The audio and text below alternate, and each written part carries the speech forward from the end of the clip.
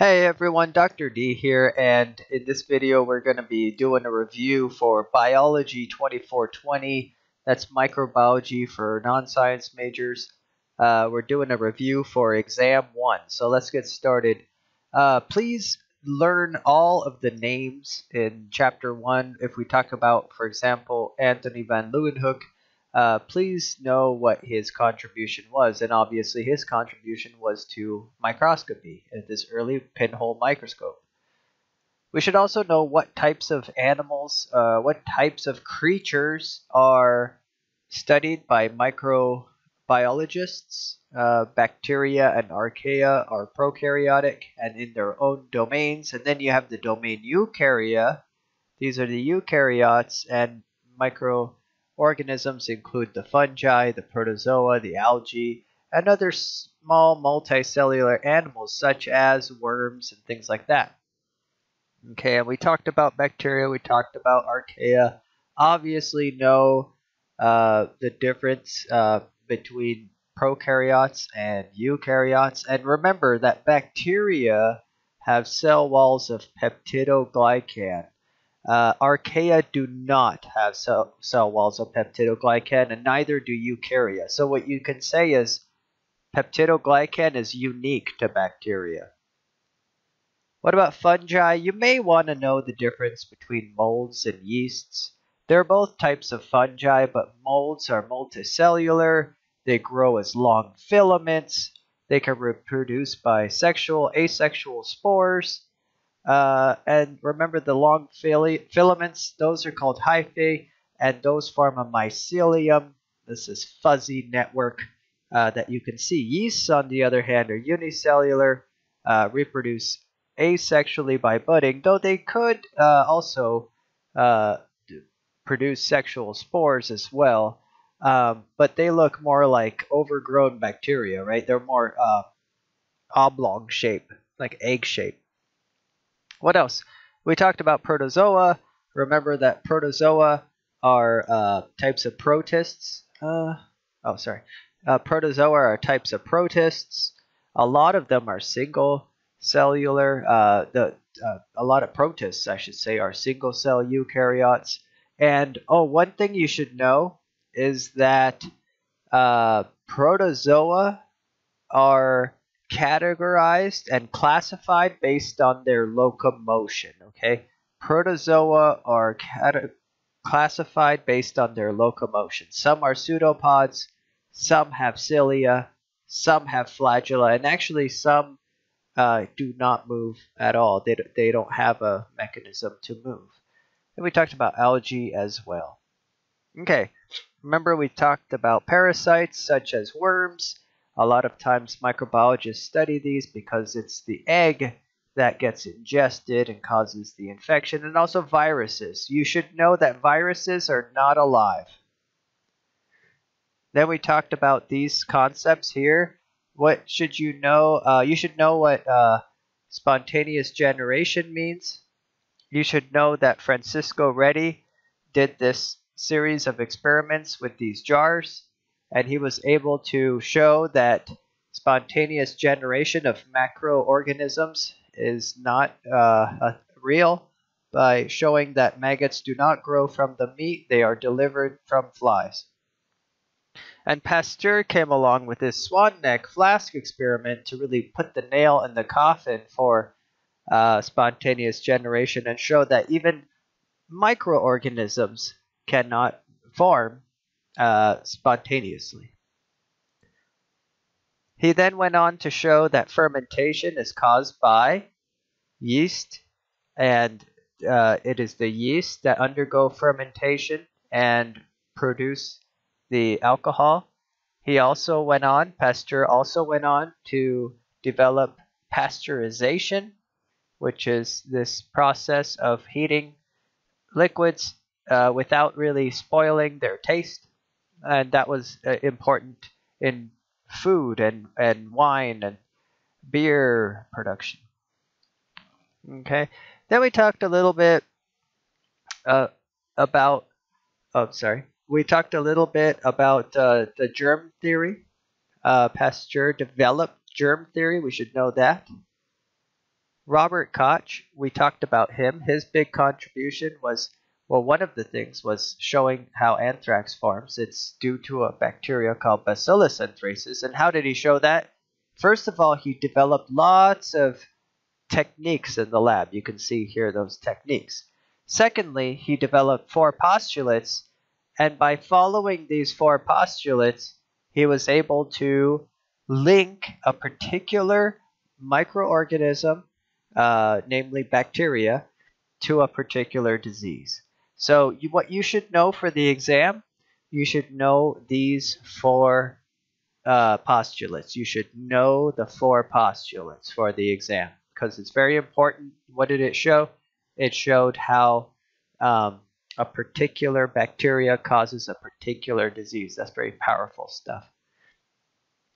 Again, you should know the contribution of Ignaz Semmelweis. You should know the contribution of Lister, Nightingale, Jenner. Okay, just know what their contributions were.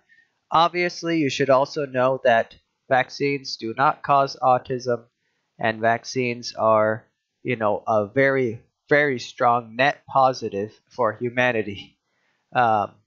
Next thing, you should know that Alexander Fleming discovered, quite accidentally, he discovered penicillin when he accidentally got some mold, in this case penicillium mold, growing on a dish, and that dish seemed to inhibit bacterial growth. Okay, so that was it for chapter 1.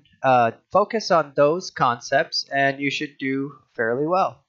Okay, let's go on to chapter 3. See what we have here. I'm just going to go through and highlight the important things, right, on the exam. But you should study every slide in these handouts. So again, you should know what prokaryotes are. Know these shapes, okay, coccus shape versus bacillus shape. And also know arrangement, right, strepto versus staphylo. What is the difference? Know these shapes, Vibrio, Spirilla, okay. Know anything in bold, all of these terms. Obviously, learn these terms. These are very self-explanatory. Know the terms in bold. All right. Yeah, know that these are the eukaryotes, right? Composed of. These are the eukaryotes down here. The algae, the protozoa, the fungi, the animals, and the plants. And of course, eukaryotic cells contain membrane-bound organelles, and they are quite large compared to prokaryotic cells. Remember the glycocalyx, sticky substance, gelatinous substance made of sugar and protein or both.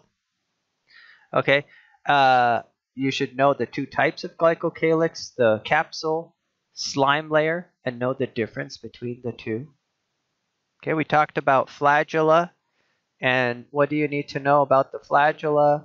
Well, first of all, you should know that the flagella works by spinning, like almost like a propeller. It does not beat back and forth like it does in eukaryotes, right? So the bacterial flagella spins like a propeller, whereas the eukaryotic flagella beats back and forth. That's something important to know.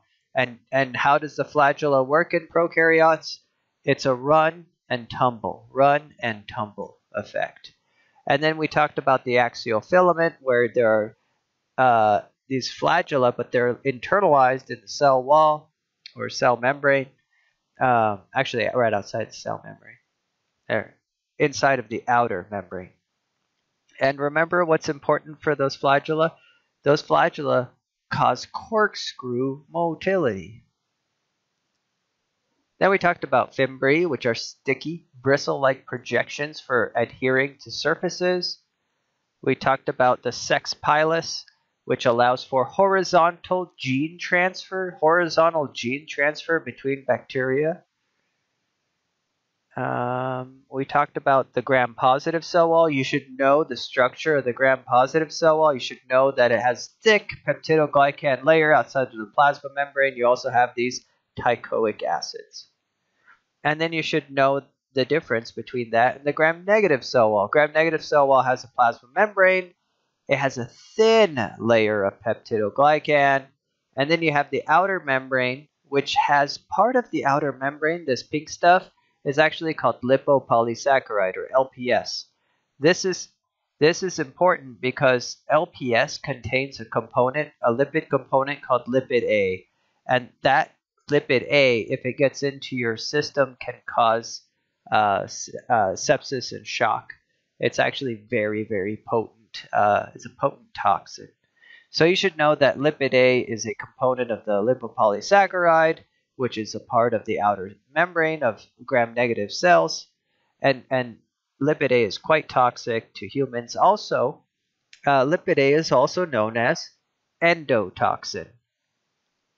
You may also want to know that there are porins in the outer membrane, which allow for larger substances to cross the membrane. And then obviously you should know that some bacteria don't have a cell wall of peptidoglycan at all, and those are called the bacteria without cell walls, and they usually are pleomorphic, which means they don't have a particular shape. You should know the functions of the cell membrane. We talked about membrane potential. You should know that the cells have a negative charge at the surface, and this is why basic dyes stick to them. Okay, and that charge is due to membrane potential, this active transport of ions. What else? We should know the difference between this on the left, this is simple diffusion, and these on the right, this is facilitated diffusion. What kind of molecules can do simple diffusion across the membrane? Small nonpolar molecules. What kind of molecules require facilitators, such as channel proteins or carrier proteins? Those are the polar or charged molecules. And you should also know that water cannot cross the membrane. It needs a channel called an aquaporin because it's polar. Remember then we talked about osmosis. Which way does the water move during osmosis? The water goes from high concentration of water towards low concentration of water. So the water would flow to the right in this example. Now, that's called osmosis, which is the diffusion of the solvent. If we were talking about dialysis, that would be diffusion of the solute. That would be the pink dots here. The pink dots would want to diffuse to the left. The water would want to diffuse to the right. Do you remember tonicity? In an isotonic solution, the water concentration is the same inside and out. In a hypertonic solution, the water concentration is greater inside than outside, so the water will leave the cell. And in a hypotonic solution, the water concentration is greater outside of the cell, so the water rushes in. In cells that don't have a cell wall, like our cells, that causes lysis, or the cell to rupture. In bacteria, that would not cause lysis because they have a cell wall. Then we talked about active transport. Obviously, active transport is movement of a substance across the membrane against the concentration gradient, and that's going to require energy. What's coupled transport? This is when two transporters are doing active transport and work together. What is group translocation? This is when a substance crosses the membrane and is modified as it does so. All right, then we talked about endospores, and you should know the steps. You should know the steps to endospore formation. So learn the steps to endospore formation. Obviously, know what the ribosomes do.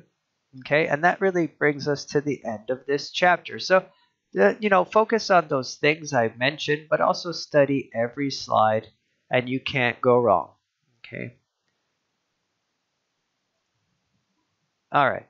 So, lastly, we talked about chapter 4. Let's jump right into it.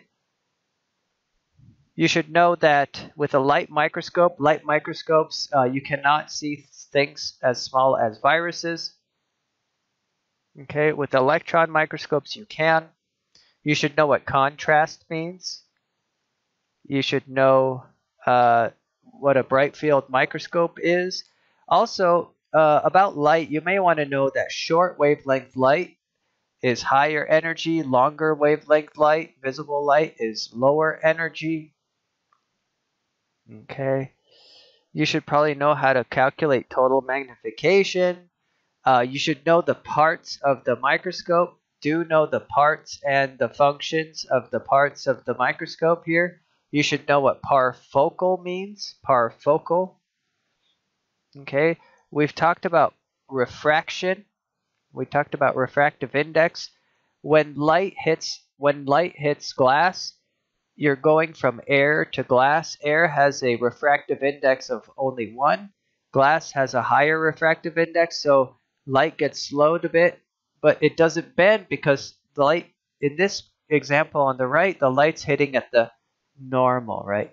And so even though the light's slowing, it's not bending. But if light hits at an angle, as long as it's going from lower refractive index to higher refractive index, light will bend toward the normal, and then as it leaves the glass, it will bend away from the normal because now it's speeding up. It's going from 1.5 to 1.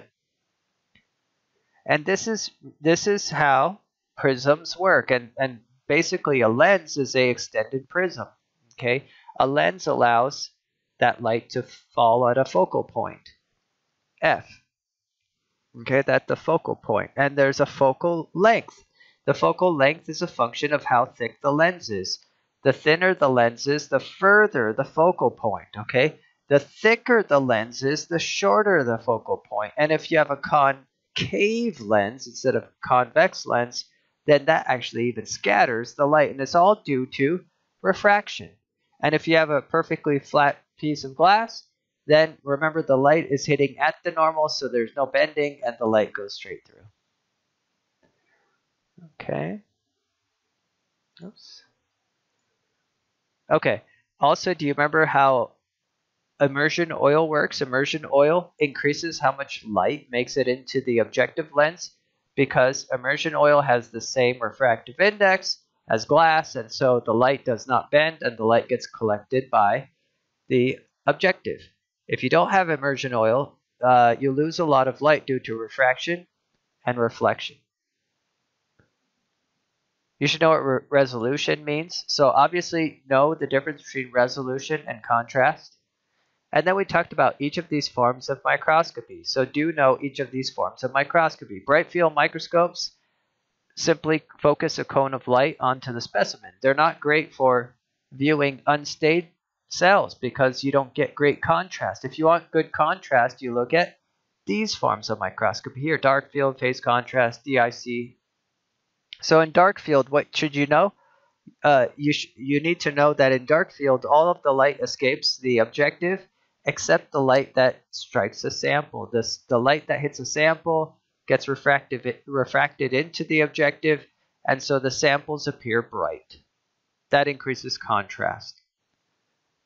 How does phase contrast work? It increases contrast as well by putting the light that hits the sample out of phase, and that light gets canceled out due to deviation of wavelength, right? These opposite wavelengths cancel each other out. The specimen looks a lot darker than it should be, and so it's like an artificial way of staining without staining. DIC microscopes, what do you need to know about these? You should know that the image appears 3D, and it appears 3D because of polarity of light. There's a different polarity of light that reaches one eye than the other. And then we talked about fluorescence microscopy. You should know that fluorescence microscopy requires these fluorophores, which are molecules that absorb energy and then emit light. So the excitation peak, where they absorb, the excitation wavelength, what you need to know for the exam is that the excitation wavelength is always shorter and the emission wavelength is longer. Okay, never the other way around. Confocal microscopy, what do you need to know about this? Simply that you take it uses a computer to look at multiple levels, multiple planes through your specimen, and then render a three-dimensional fluorescent image. So it's almost like fluorescent microscopy, but you get to see 3D thanks to some optical tricks and computer processing. All right, then we talked about staining. Staining is great because it increases contrast. You should know how heat fixing works and why you have to heat fix. You should know that basic dyes are positively charged. You should know that acidic dyes are negatively charged. And we use basic dyes mostly for staining because the cells tend to be negatively charged. All right, then we talked about different types of staining. We should know what simple staining is. You're just staining all of the cells. What can you tell from simple staining? Shape and arrangement. Then we talked about differential staining. You should know that in differential staining, you can differentiate between different types of organisms. All right, and you may want to know. You may want to know that crystal violet is the primary stain, iodine is the mordant, alcohol is the decolorizer, and safranin is the counter stain. Okay, and that'll also help you on the practical as well, I'm sure. Okay. You should know what negative staining is. This is when you stain the background, but not the thing you're looking at. So here in the capsule stain, you can see that everything's been stained except the capsule. Even the bacteria has been stained. Okay, and then we talked about electron microscopy. And what do you need to know about that? You should know that in electron microscopy, you're using electrons to resolve the image. So you're going to get way more resolution and magnification because electrons have a much, much, much shorter wavelength than do light, right? And remember, the wavelength was 2.5 picometers, which is ridiculously small wavelength. And also, what do you need to know about electron microscopy? You need to know that you don't use glass lenses. You use electromagnets. And you don't use air. You have to suck out all the air by vacuum. Okay, and you don't stain with colors or stains. You stain with metals, right? Now you need to know the difference between TEM, transmission electron microscopy, and SEM, scanning electron microscopy. What you need to know is TEM gives you the highest resolution, even higher than SEM, but you look at sections. You're looking through an object, like looking inside of this section. But in SEM, scanning electron microscopy, you're looking on the topography. You're looking at the surface of objects, okay? Because it scans the electron over the substance, and you get to get a 3D view of the object, okay? What else? You don't need to know about scanning probe microscopy. I put this here just for fun because it's a very interesting type of microscopy where you can see tiny, tiny things. And that's about it. I think we've covered everything. I tried to highlight some of the more tricky, more important things to know. It's a very straightforward test, and I think you'll do quite well if you take my advice and study these slides and know them as best as you can. So I hope you do well. Don't forget, exams coming up, and I wish you well. Study hard, and we'll tune in next time.